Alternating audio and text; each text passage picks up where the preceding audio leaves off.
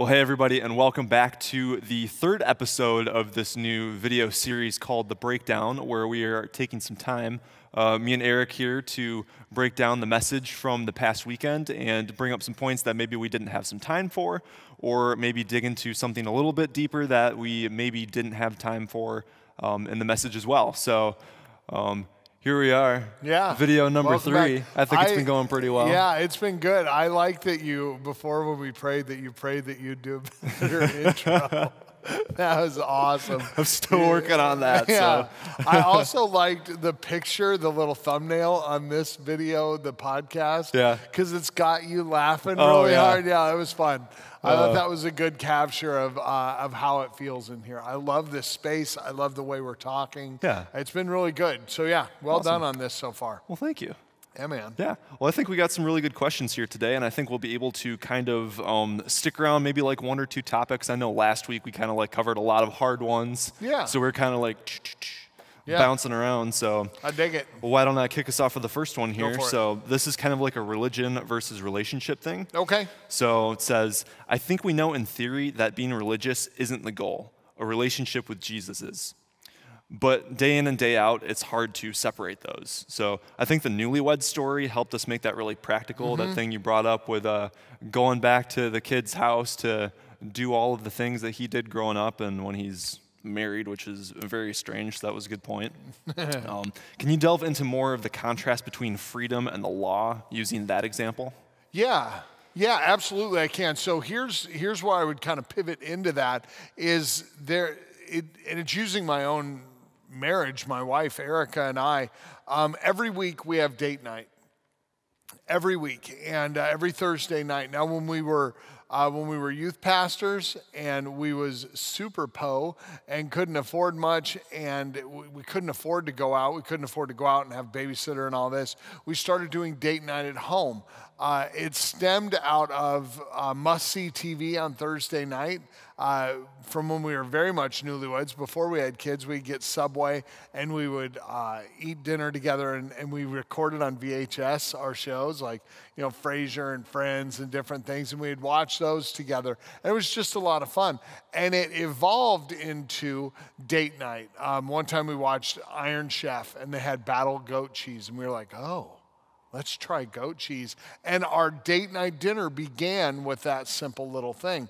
And what it became for us was this thing that we do every week. We never miss date night. It's very strange if we do. Sometimes our kids' sports get in the way or things like that. But date night is this thing we do.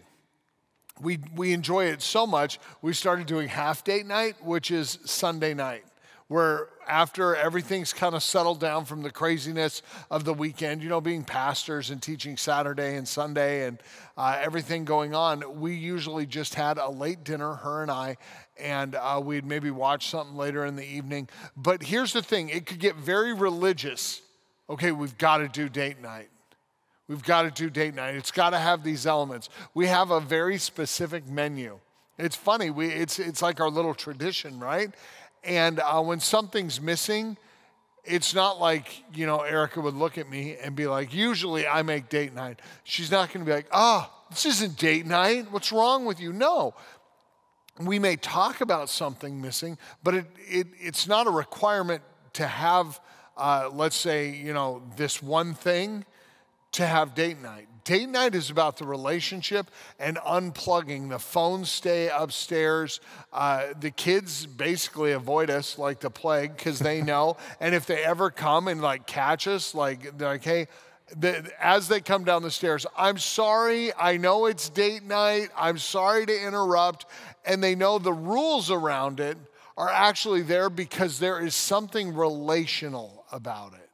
It's so relational. It's all about being together. And that's where I think the difference is between doing something because you have to and doing something because it blesses, guards, and builds your relationship. That's the difference between religion and law. Like we do date night, we do these things, and I would say we do it religiously on Thursday nights. Like think of it. Are there any events going on in this church that involved me on a Thursday night since you've been here?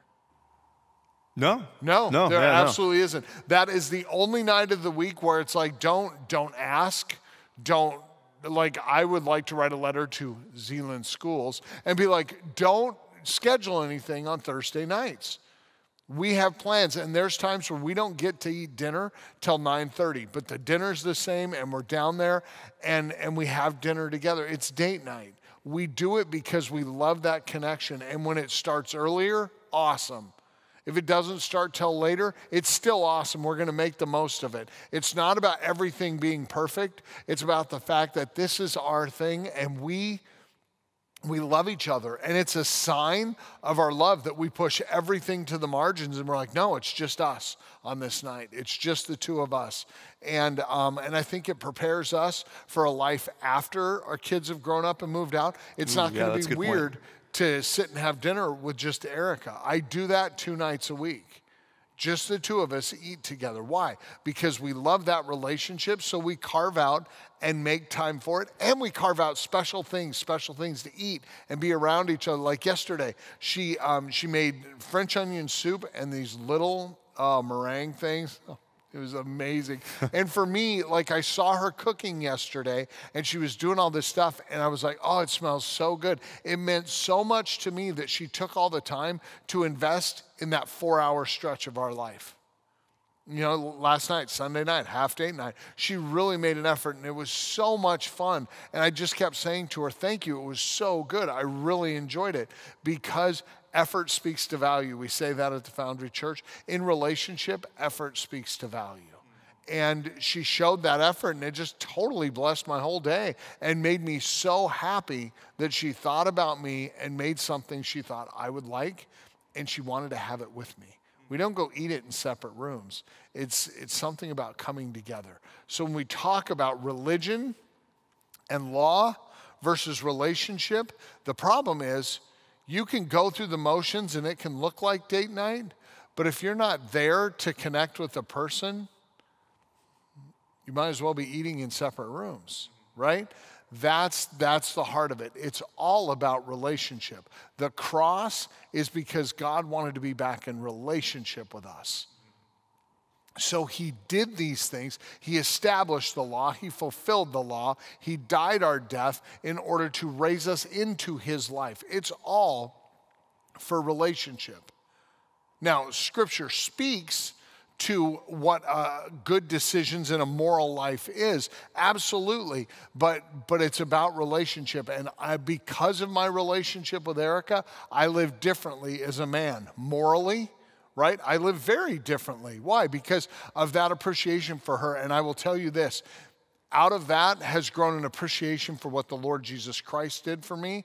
And in my life currently, and hopefully forevermore, I'm not living morally as a good man for my wife. I'm doing it because in that relationship, I learned that it builds my relationship with God to live a life that honors him. I'm trying to honor him with my life. I'm trying to do something that builds relationship. And I learned that in marriage. I learned it with my wife, like that builds that trust and the connection and the closeness. It's not all emotion. It's not all feeling. There's a great deal of intimacy that doesn't have all the feeling. There's just a deep bond. And when you have that with God, you're not doing it because you have to. You're doing it because you love him. You're doing it because you know how much he loves you. And you want to have that time together. There are times even with our date night where it's like, oh man, getting down there at 9:30. You're kind of so hungry, you're done being hungry. And you feel like, oh, and we'll go down and we'll end up having a great evening together. Even though at first it felt like, wow, it's so late, I'm so tired. But when you get down there and you make the choice to invest, it's just wonderful. It's just wonderful. So I think having your eyes on relational value changes the way you live the structures of your life. This is a long answer. Nice, yeah, sorry. No. Why don't we jump right into the next one, because I think this is kind of revolves around something similar. So we don't need to live under a bunch of rules, yet we tell people to do their devotions, to spend time in prayer, to be in worship, etc. So how do you know if you're just following rules or really forming a relationship with Jesus? So here's the thing. If I have these rules, I'm a visual person. If I have these rules here, I'm just thinking out loud. And I do these things because I don't know, it makes me feel like I'm connected to God. And if I'm only following rules to feel connected from God, when I take away the rules, I will actually feel more free because I still won't have a connection with God. Right? Following rules doesn't give us a connection with God. It is something we do in our head that makes us feel like maybe we're approved, but your approval to God is in Christ alone. So in following rules to be close to God, you could cut out all the rules, quit following all the rules, and you won't feel any further or closer to God because of it. Because the rules weren't meeting the goal. Maybe at a psychological level, the placebo effect, you'll feel like, oh yeah, I'm doing this and God loves me more. But the reality is you'll feel more freedom throwing a bunch of rules away if you were only having rules to earn God's favor, because you weren't earning God's favor. It wasn't doing you any favors to follow these rules if it wasn't to be in relationship with Him.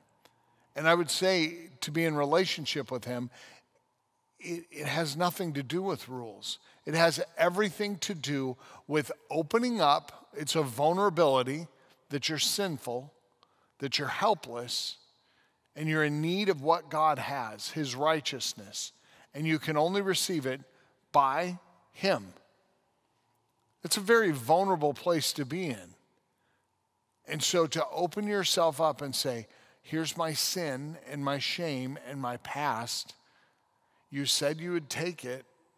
I believe you, and give that to Him. It's a very connective thing to confess like that and then to be forgiven. There's nothing like the look on someone's face when they're a new Christian and they come out of that sinner's prayer and they're free. And you can see it. They didn't follow any rules. They came to Jesus. If you follow rules to be close to God, here's what I would challenge you to do. Cut out all the rules you follow and see if you feel any further or closer to God. I don't think you'll feel closer to God following rules.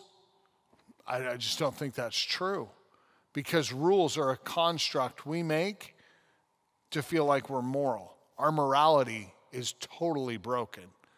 So being good moral people doesn't change our closeness to God. Christ changes it. A relationship with Jesus. Like, have you ever gotten into a new dating relationship? Yes. Yes. But isn't it wonderful? Yeah. Like all these feelings, and there's nothing wrong with that person. You look at me like, I just adore you. It's so good, right? That is a great thing. That is infatuation, and infatuation matters because there's so much about you that isn't compatible. So all the emotion, all the feeling, all this wonder is, it gives you, it's the early soil, the soft soil a relationship can grow roots in and begin to blossom. In the same way with Christ, when we come to Him and we have this moment of forgiveness, and it's almost like infatuation, we just want to please Him. We think about Him and we do things because we know it matters. And we know how good it feels to know Jesus and be a Christian. It's infatuation in a way. But what it is it's the early soil where a deep, abiding love for Jesus Christ can grow. The problem isn't God not loving us. It's us returning true love to God. So when we don't feel like being a good Christian, do we love Jesus enough at a core level to stay faithful? To believe that being in the Word of God is still valuable?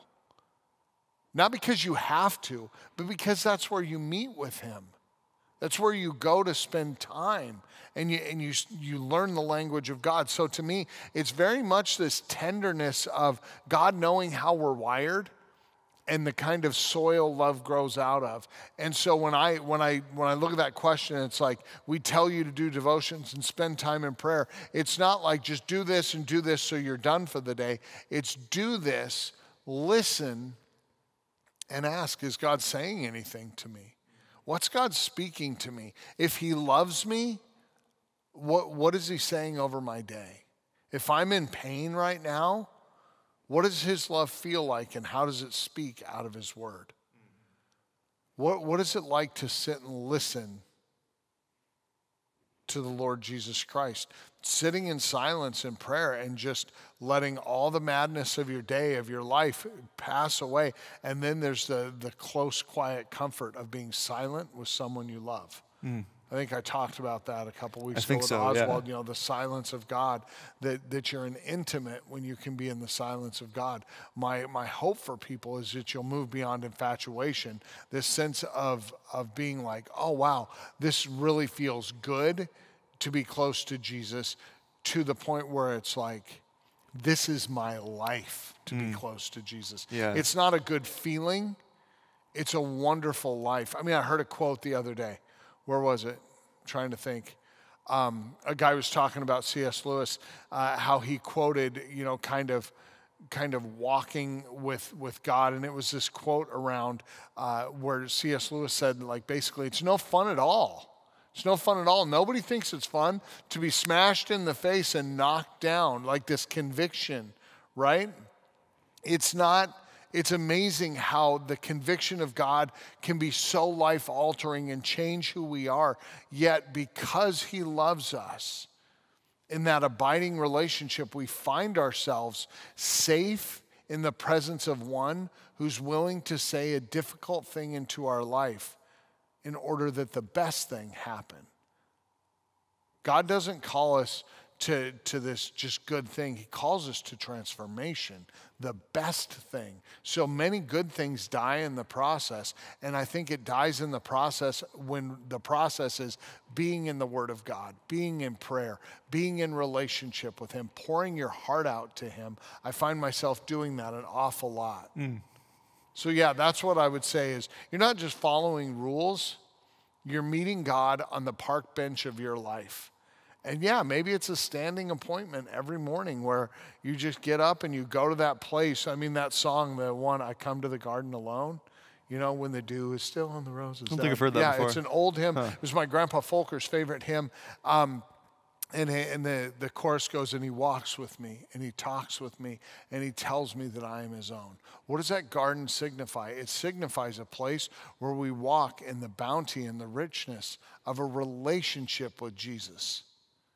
And we do it in this still, quiet moment where everything is pushed away so that we can walk with him. We can talk with him. And I love the refrain of that hymn. And he tells me I am his. The world's going to try to redefine who we belong to, but those times when Jesus reminds us, you belong to me. I love you, I bought you, and I've got a purpose for you that is so wonderful. So wonderful. And you're meant to be, used for a purpose. And I think that's very, very true, that many of us feel an anxiety or a sorrow over not being well used in life.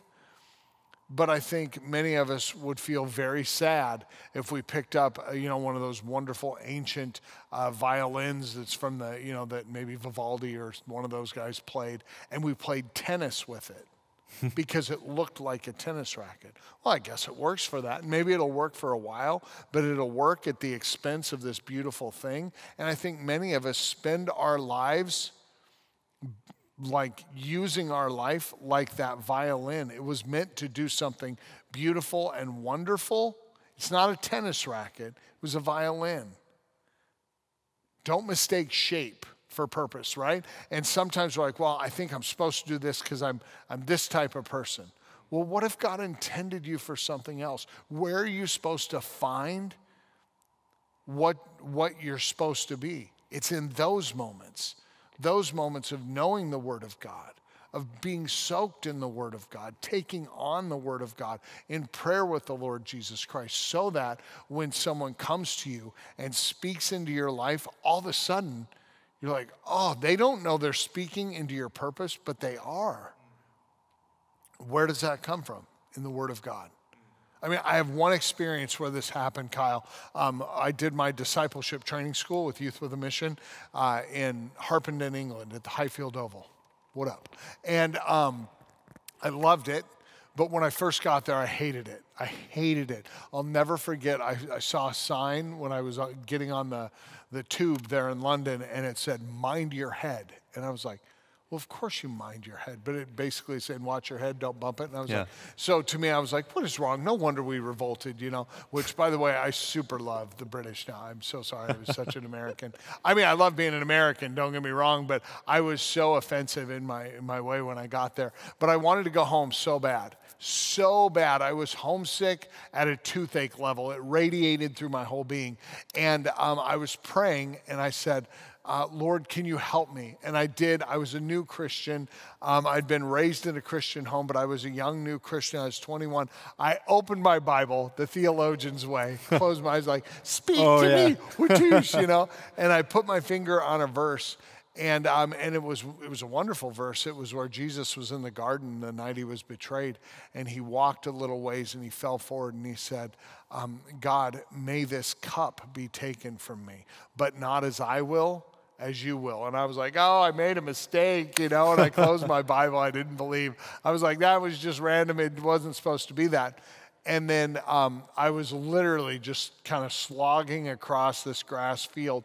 And this guy, a chipper missionary, those guys, he comes jogging up to me. He's like, hey, are you part of the new DTS? And I'm like, yes, you know, full of joy, of course. And he's like, oh, man, how you doing? I'm like, dude, I just want to go home. I want to go home so bad. He's like, really? Oh, I'm sorry. Can I pray for you? And I was like, oh, missionaries and all their prayer. And it was so brutal. I just wanted to go home. I was like, yeah, can you pray for me to go home? And he's like, oh, yeah, let me pray for you. So he puts his hand on me, and I'm like, why are we touching him? But anyways, puts his hand on me. He starts praying for me. And he's just praying this really nice prayer. He's a really gracious, good guy. And he said, and Lord, I just pray that that out of Eric would come this prayer that not my will, Lord, but yours be done. And my eyes were like, tang, because I didn't really read my Bible before that. I didn't know how to read the Bible, you know. I knew it was there and I knew the stories, but you know, what do you do when Samson eats honey out of a dead lion? And what does that mean? So I didn't really spend time in the Word, but I did have that one verse from playing biblical roulette that I just read. And like 5 minutes later, this dude's quoting that verse back into my ear, and I knew I couldn't go home. I knew I couldn't go home, and I was, can you say pissed? I was pissed. I was not happy. I was like, crap, I don't want to stay. I don't want to do this. But what did I have? I had the word of the Lord that I was where I was supposed to be. I didn't go home. The first of my grandparents died. My grandpa Folkers, who I mentioned with the hymn. Yep. It's Grandpa Folkers Day. He passed away when I was at my DTS. And my parents said, you can come home for the funeral. I said, if I come home, I will never come back. And I didn't go home for his funeral. And it was one of the great sacrifices of my life. And I would say this, that decision was rooted in Scripture. Not my will, but yours be done. I mean, it's just a simple little verse, but every time I read it, I remember that Scripture spoke to me. That was the only time I had ever really been in Scripture on my own looking for a word from God.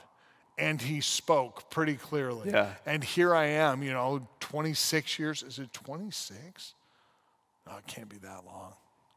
I haven't even been alive that long. Shut up, Kyle. That's so brutal. Yeah, it was 26 years ago that was spoken from the Lord and then from that missionary and ruined my whole day.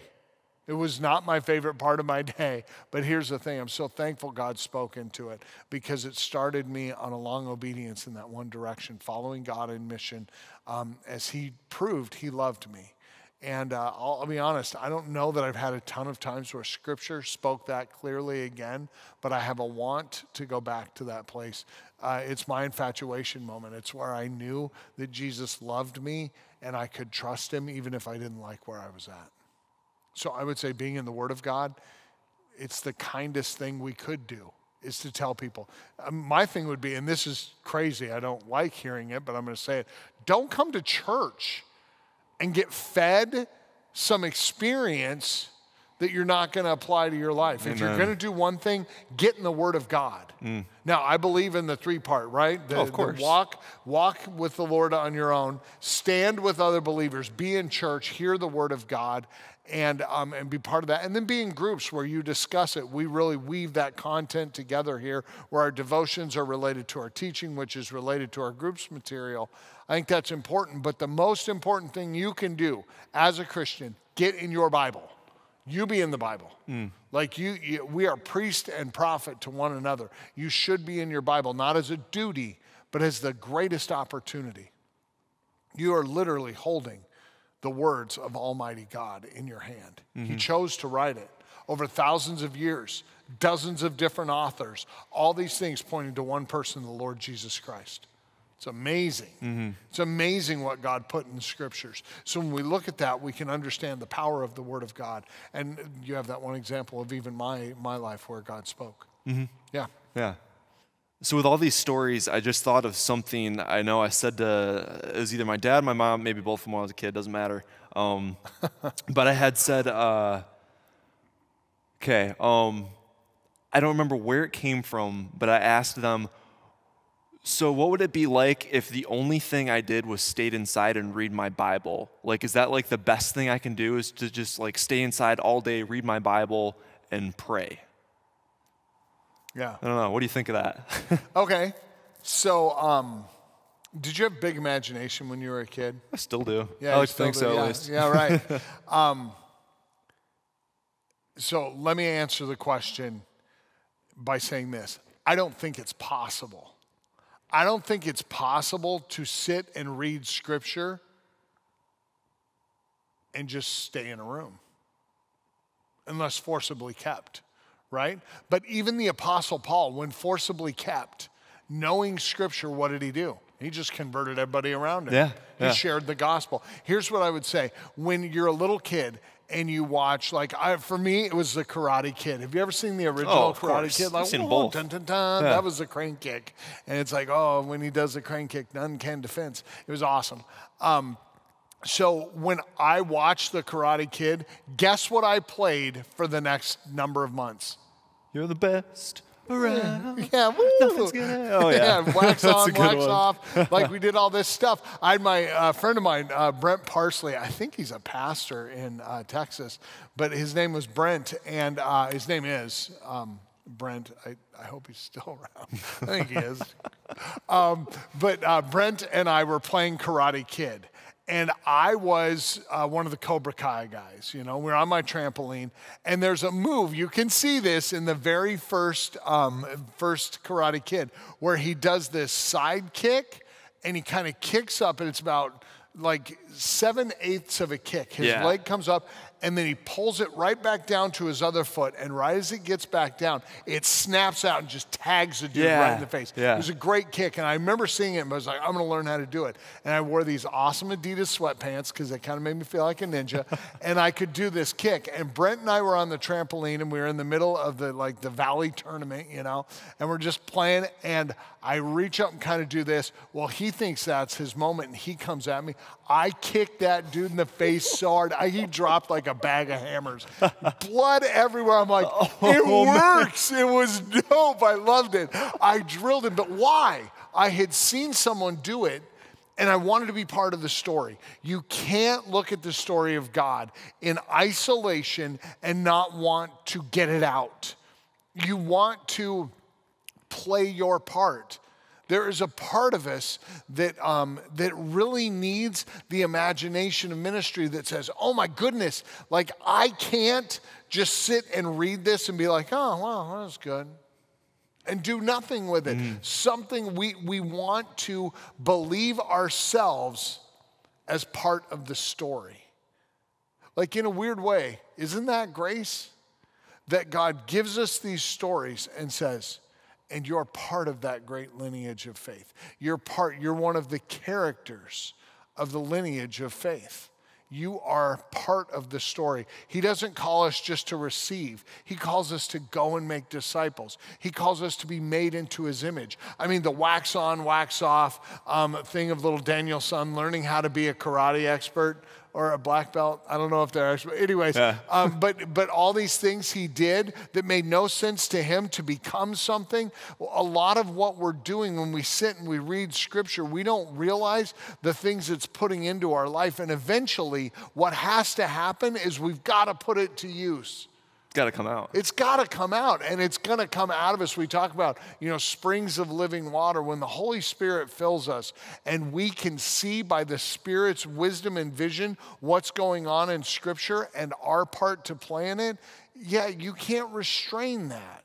You can't dam that up and stop it from flowing out of your life. It's going to get out. My question would be, how then do we release all this to come out of our lives? How do we stop, just playing the game of Christianity and recognize that there is an imaginative, playful, fully alive us in being part of the biblical story? So my question would be, no way could you just read it in your room, though the initial impulse of it is, I'm going to do this one thing that if I did this, I wonder what would happen. And I would say what would happen is out of that life would begin to flow rivers of living water. Because to be steeped in the Word of God, like when you put hot water and then you take a tea bag and put it in, cover it, what you have afterwards is no longer, nobody calls it hot water. They call it what it's become by the ingredients in that thing that was steeped in the tea. And the color has changed. The flavor has changed. Why? Because something was put into it that is transformative. Same thing with the Holy Spirit in us. When the Spirit of God is in us, we are steeped in the Word of God. When we're in the Word of God and filled with the Holy Spirit, we begin to take on the essence of Christ, and we become a Christian. A Christ follower. So yeah, to me, that would be my answer to that question. And we got to talk about Karate Kid. Yeah. Oh, man. You ever seen the one with Jaden Smith? I did. That one was pretty good, too. Solid. Yeah. Usually those aren't that good, but I like Jaden Smith and I like Jackie Chan. Oh, yeah, that's right. Yeah. Oh, my word. How did I forget that Jackie Chan was in it? Yeah. Oh, my word. No, it's okay. I forgive you. Oh, that was so good. Yeah, I almost thought they were kind of like, because I've seen them both. I haven't seen any of like the karate sequels to the original. Oh, you haven't? But no. Oh, no. man. That is so good. Because like Ralph Macchio falls in love with Elizabeth Shue in the first one. She was his girlfriend. Okay. Super had a crush on her when I was young. That was hilarious. And then he falls in love, Ralph Macchio falls in love with a girl from Okinawa. In the second one. Love triangle. Oh, yeah, totally. And then in Karate Kid 3, I don't even remember what happens, but there's a beat down somewhere. Yeah, it was awesome. I loved all the Karate Kid movies. Reminds me of Rocky, too. I've never seen Rocky, any of the Rockies. You've never seen Rocky? I haven't, no. What? I'm a film person, too. It's like I'm supposed to see all this stuff. I feel like, it's like, what? Who's the real film buff here? Yeah. Who's not shaped like Rocky? Me. Well, neither am I, so. Yeah, right. Well, cool. Why don't we move on to a third question that we've got here? How have you not seen Rocky? I don't know. My gosh. Oh, I didn't grow up around that time. I don't know. Well, clearly, my adult vision in the Word of God came before you were born. I'm like, so old. I was 21. Oh, my gosh. All right. So, wow, we were in sync there. So, checklist versus grace. So, this is kind of like the same question, but on like a different matter. So, James says faith without works is dead. And I think that's a very interesting verse that can then also kind of be taken out of context easily, too. So, I think you'd have some good insight in this. But on the other hand, people act like focusing on good works is wrong. So, how do I serve God without getting caught up in religion? That's a good question. All right, so let's do it this way. Like, have you ever gotten a gift, like maybe an exchange gift in class, and the person knew who they were giving it to, and they just like, here you go. And you're like, dude, this is a strawberry shortcake book. Like, you didn't even think about this. Yeah, but I did what I had to do. right? Yeah. And you're like, well, yeah, you did, but when I opened it, I was sad right here because I don't like strawberry shortcake. Well, the dessert, yes, but the doll, right? You know strawberry, yeah, okay. So like if somebody had a gift exchange with you, and they're like, here you go, and you're like, awesome. And you watch them open their gift, and let's say they're like a crazy, I don't know, they like bass fishing or something, and you got them a set of like lures or jigs for bass fishing, and you wrote something to them. You said, I know you said at this lake like these bass only hit on these. I know they're expensive, but I hope you go out and knock them dead. Have a great time fishing. Like, wow, man, that's a really personal gift. It's just, I would say that's good relational work right there, right? And then they look at you and like, okay, sorry, I've been busy, and on my way here, I grabbed your gift. And it's wrapped in a T-shirt from the back seat of their car. And you're like, okay. And you open it, and it's strawberry shortcake. And you're like, I'm getting so much secondhand embarrassment, and this is fiction. Well, but just think about it, though. Both of them did what they had to do. Both of them did a good thing. They each got each other a gift. But one was motivated out of a love for the person, a memory of something they shared, and a want for them to go and experience it to the full. That seems like a healthy relationship. The other was like, I got you this. I was on my way here. I got it from a gas station. Sorry, it's all they had. Thinking of you. And you're like, oh man. You would think to yourself, dude, save your money. Give me a Slurpee. Yeah. Like, buy me actual strawberry shortcake. Don't give me this book. Like, one feels so deeply relational. The other was just good works because they had to do it. In the end, what it comes down to is relationship. The question, how do I serve God without getting caught up in religion? If you're only serving God because you have to, and you're not motivated out of an intrinsic love for Him or desire to know Him and love people who He loves, then I would say in a lot of ways you're just ticking boxes. And as a pastor in a church where we need people to volunteer, this can be a risky thing to say. But the reality is you're doing it wrong. You're just like, yeah, I gotta teach today, or I've gotta serve today. And I'll be honest, there's times where I'm like, all right, Sunday morning, I gotta preach. I've gotta get my head on. We're not saying it's always perfect. Right. Like you always feel just like. Right, but you put something forward because of the love you have for God and for His church. And so it's not me getting amped up for Sunday morning. There's times where I come in and I'm like, Lord, I just need your strength. I am super tired. It's been a rough week. And God, I know people want to hear from you today. Can they hear from you? Take me out of this. I'm maybe angry, or I'm tired, or I'm a little disappointed with something going on. God, can you be present in that? Because what I want to give is your best for them, right? I want them to receive what you have for them. There's a different attitude between that and being like, God, just get me through this morning in what I'm supposed to do. And I'll be honest, I've had both. I've had both on Sunday mornings. And some people could even say, well, we never could tell the difference. But I could. It's the motivation of the gift. Yeah. And sometimes we say in the Foundry, we want your time, we want you to give of your time, we want you to give of your treasure. God calls us to the tithe. And being generous with our finances is an important thing because quite often, what does Jesus say? Money is the root of all evil. A man can't serve two masters. You can't serve God and money. So I think the tithe is a recognition. First of all, God gave me the ability to earn this money, and God blessed me with the job to earn this. So I'm going to give back to God what was His in the beginning. It's a sign. It's a symbol of that.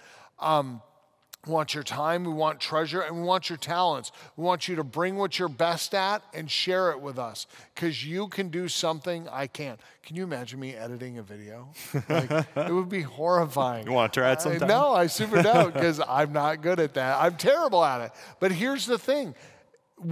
our talents allow us to serve God really effectively. It's back to that violin thing, maybe shaped like a tennis racket, but you'll ruin it for its purpose if you use it as that. Sometimes we just have certain talents that we are supposed to lean into, and they're supposed to be used in the church. The question is, how do I serve God without getting caught up in religion? It's an attitude of relationship that you're giving to God something he desires and wants of you. Any good gift comes at personal cost, whether it's a gift that takes time, or whether it's a gift that costs treasure, or whether it's a gift using your talents. The gift matters because of the spirit in which it's given. Even if I said to you, hey, sorry, I couldn't shop. Here's $5,000. You'd be like, dude, that's awesome. But you sure wouldn't think that I thought much of you in it. You'd be like, he kind of bought me off because he felt like a jerk for not thinking of it. It's far more valuable, like this big gift, like, whoa, that's a big gift. But there's nothing behind it. Whereas if I came to you and said, Kyle, I want to give you this $5,000 because I know it's your heart's desire to go up to Alaska and go halibut fishing. And I want to give you this so you have that opportunity. Oh, there's a story. It changes things, yeah. It changes it, right? I don't know why fishing. I'm talking about fishing. Yeah, it's halibut and bass. I don't fish that much. I'm pretty bad at like it. Fishing season. Yeah. Is there fishing? Go fishing for deer right now. Oh, I'd totally go fishing for deer. Oh, that's awesome. But does that make sense? Yeah. Like, it's not, you don't want to get caught up in religion. Get caught up in serving out of a love for God or a love for his people. Love motivates these behaviors. These activities are not benign. They're very active in the kingdom, and they're rooted in love. I also heard, speaking of like the living waters coming out of people, I watched this YouTube channel a ton called Living Waters, like the past couple of months, and basically it's this guy. I don't know if you've heard of Ray Comfort before.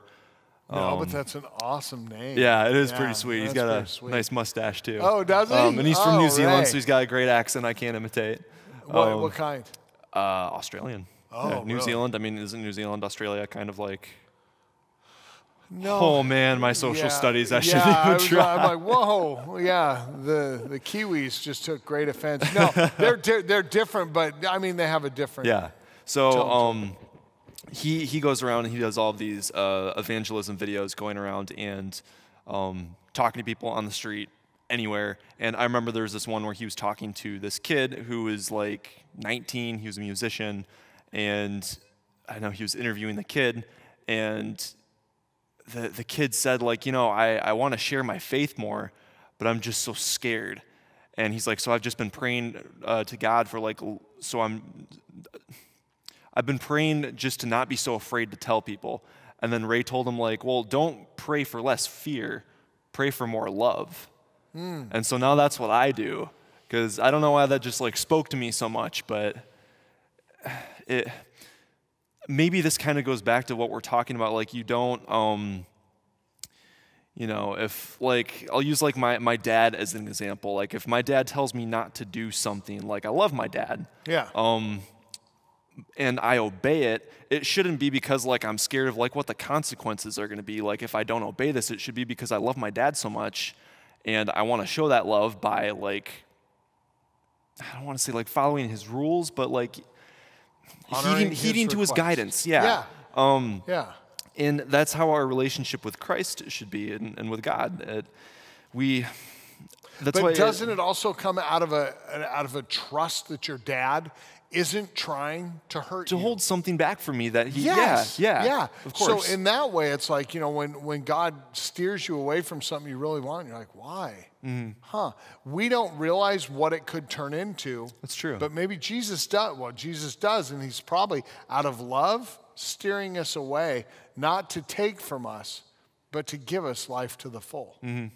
Yeah. And I remember I also heard once too, there was this teenage kid who, and I won't give a whole lot of context for it, but I remember he shouted out, like, religion's nothing but rules, but Jesus sets you free. And in that moment, I was like, Yeah, but like I was like slightly heartbroken in it too.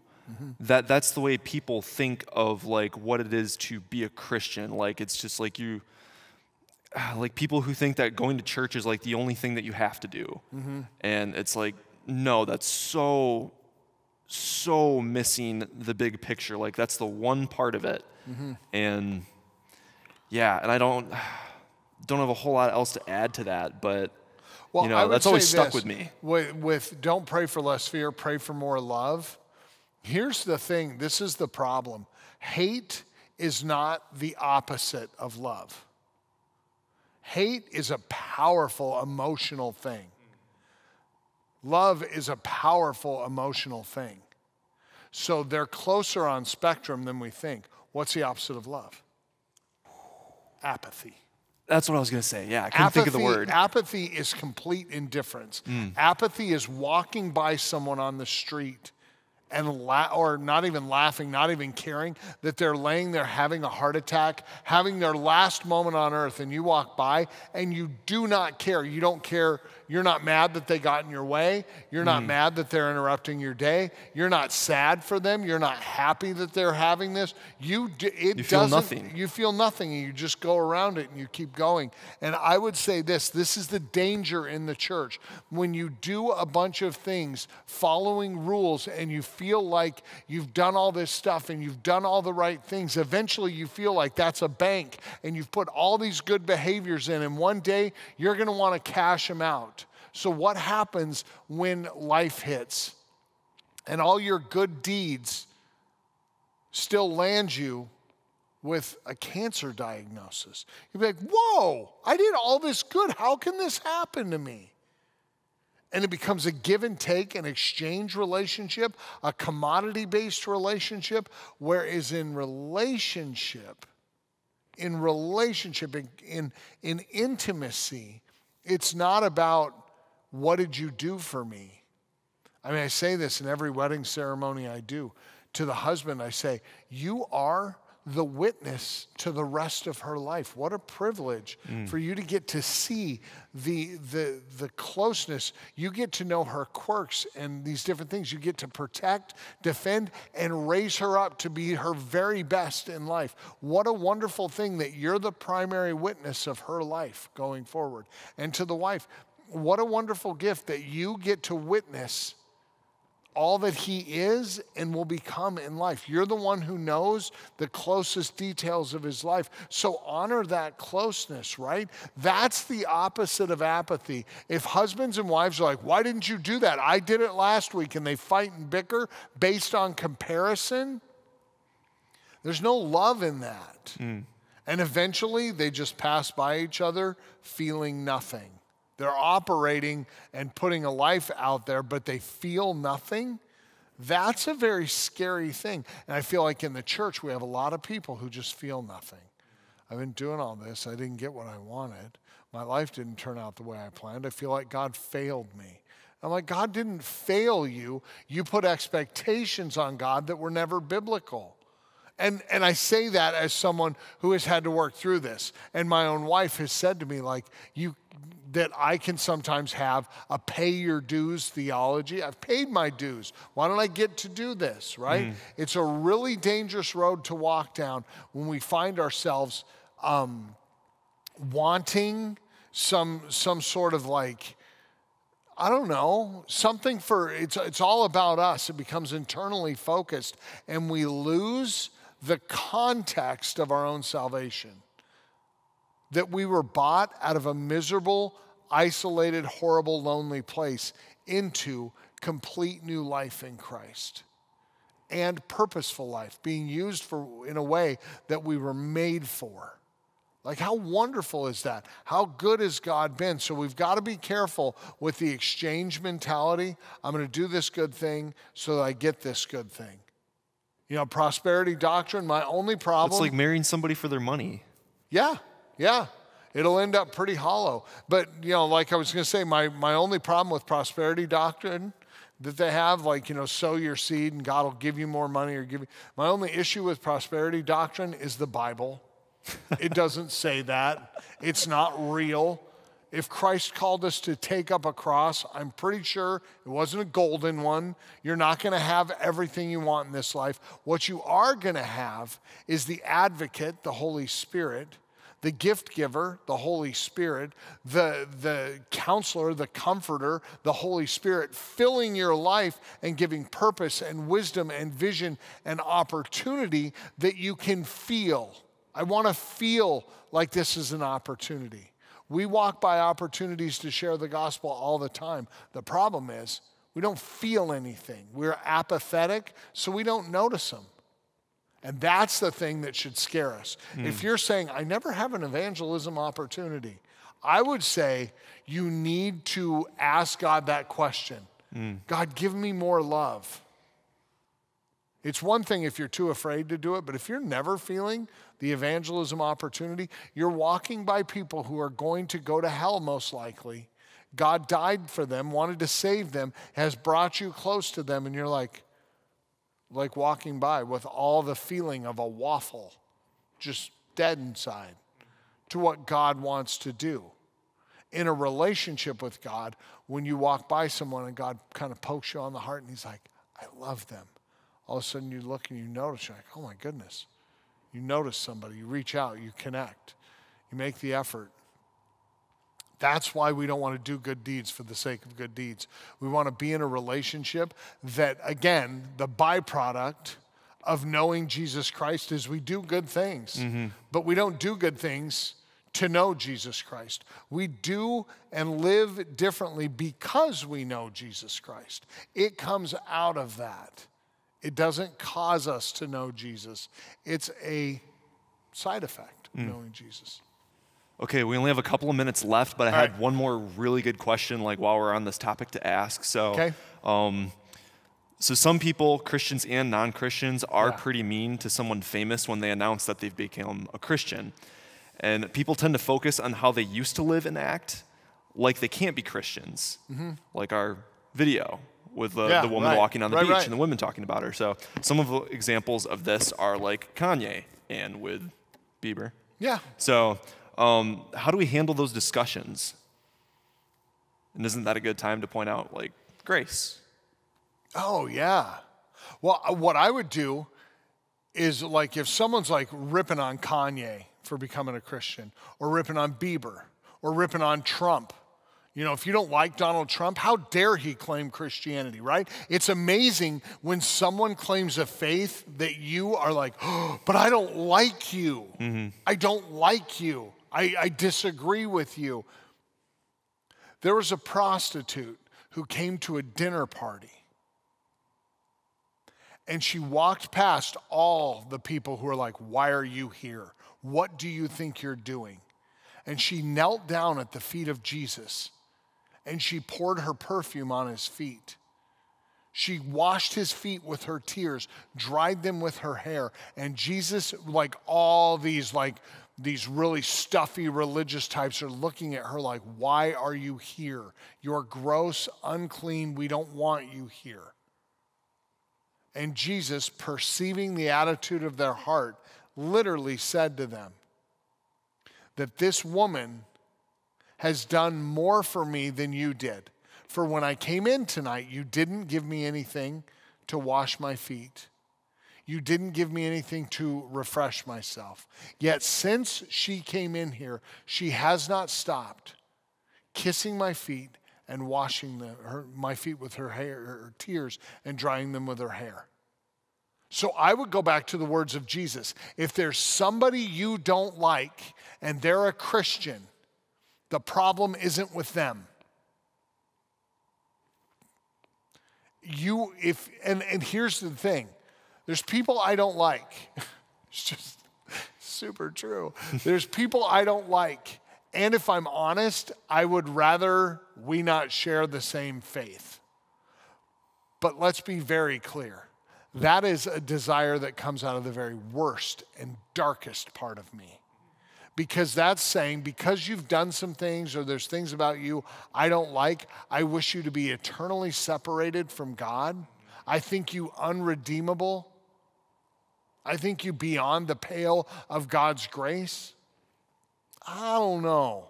I can't imagine that it's Kanye's fault that there's people who think that dude's messed up and now he's being weird. Right? Now he's being weird and trying to be Mr. Christian. I think the problem's more in them than it is in Kanye. My prayer is for Kanye. Yes, Lord, change him, work through him, help him be an evangelist in his day and age. In his influential sphere, let him be an evangelist and share the gospel. I pray that it's the pure gospel of grace in Jesus Christ. Same thing for Bieber. Like I heard he was leading worship at a church and somebody's like, yeah, can you imagine? I'm like, whoa, whoa, go, have at it. Yeah. Praise God that he's using his gifts and his talents to honor God. I mean, the reason people don't like Christians is for garbage like that, where they're like, oh man, I just don't even know if it's real. I would look back and be like, yeah, I don't know either. Like that would be my hard feeling on it. My straight up like, why would people not want that? Because they don't like this person for some reason, and there's no way this horrible person can believe in Jesus too and be saved. I disagree. Fundamentally disagree with that. So when someone says, like, can you believe Kanye's a Christian? I'm like, I know. Isn't the grace of God amazing? Aren't you glad that he reached someone in a position where they have a microphone to the world and he's sharing Jesus with people? I just don't know if it's real, man. Go back to the Apostle Paul. Go back to the Apostle Paul. I can't quote it chapter and verse. I just know he said this. Whether they're preaching for their own gain or they're preaching for their own, their own notoriety, I just celebrate that Christ is being preached. That's where I'm at. Yeah. If they're preaching the gospel, have at it. Like, I'm so thankful for guys like Chris Pratt, who he just loves the Lord. And there's a lot of people who hate on Chris Pratt. And what's funny is the people who've come to his defense are all the Marvel characters he's in, he's ironically being defended by, what's the name of him again? I forgot it. Avengers, yeah. The Avengers are defending him. But they're like, no, this is a good man. He loves people the way Jesus loved people. I love that we have people in our community of faith that have a pulpit, that have a broad audience. Man, praise God for that. Are they perfect? No. If there was cameras following me around 24/7, pretty sure I'd make some headlines. So here's the reality. They're not perfect people, but praise God they're in the kingdom. Praise God that there's someone counted among the number of Christ. And my hope would be that their influence globally would lead to many sons and daughters coming to Christ. So if anybody is being graceless and can you imagine that they're a Christian now? Here's the thing. Check your politics, check your personal agenda and your own feelings at the door, and celebrate the deeper truth that Christ has redeemed someone who bears his image. If your enemies in this world wear flesh and blood, you're fighting the wrong battle. Every person is created in the image of God. God loves them. He died to save them. As Paul said, our enemy is not of flesh and blood, but it's principalities and powers in the heavenly realms. Our battle is spiritual, and quite often it goes on within us. I think most people right now can identify that, especially in the political age we're in, that there are people who we don't want in our camp. There's people who are like, there is no way Joe Biden can be a good Catholic with what he does. There's no way Donald Trump can be what did he just say the other day? He's like, I'm no longer Presbyterian. I believe that I'm more of an evangelical, non-denominational Christian. He flat out said that. And there's people on both sides who are like, there's no way that guy or that guy could ever be a Christian. I refuse to believe that they are. Why? Because you don't want it. But don't forget, we are submitted to what God wants. And God wants all of them to come to know him. This isn't a political statement. This is a heart check for us. When you're in those discussions, take no pause in clapping back on it and be like, whoa, whoa, whoa. Why would you think God doesn't love them enough to save them? Well, they've got a messed up past. So you and I are out? Yeah. Right? It's pretty good news. So I think it's a great question. Yeah. And that one that says, how do we combat suspicion? deal with it inside of you first. Why am I suspicious? What do they have? It's pride. It's pride. Yeah. Yeah. I mean, why am I not Chris Pratt? You know? I would be more the chunkier one that was Andy on Parks and Rec than the new, more ripped one. But why am I not that? Why don't I get to be that? I think the reality is quite often it's rooted in pride, self-religion, and not self-religion, self-confidence in the way I live my life. I've followed the rules, so maybe I need God's grace less than Kanye does, or Bieber does, or Biden, or Trump, or whoever you choose to hate and says couldn't be a Christian. Do any of our rules get us closer to God? I mean, this is a really good full circle back to the beginning. Yeah. In the end, it's Christ alone, and he is our all-sufficient hope for salvation. In Christ alone do we find our righteousness. And that is the good news of the gospel for us, that it's not up to us and being good enough. It's up to us believing that Christ is who he said he is, and we can give to him our sin, our shame, and our brokenness, slide it across the table, and just be like, I believe that you forgave me. There's a lot of hope in that. Amen. Amen. Awesome. Well, this was a really, really good conversation. Yeah, so man. I think we'll wrap it up here. So I'm glad we got to do this again. And I hope that you guys were able to get a lot out of this. And with that said, I guess we'll just wrap it up and say. And do me a favor.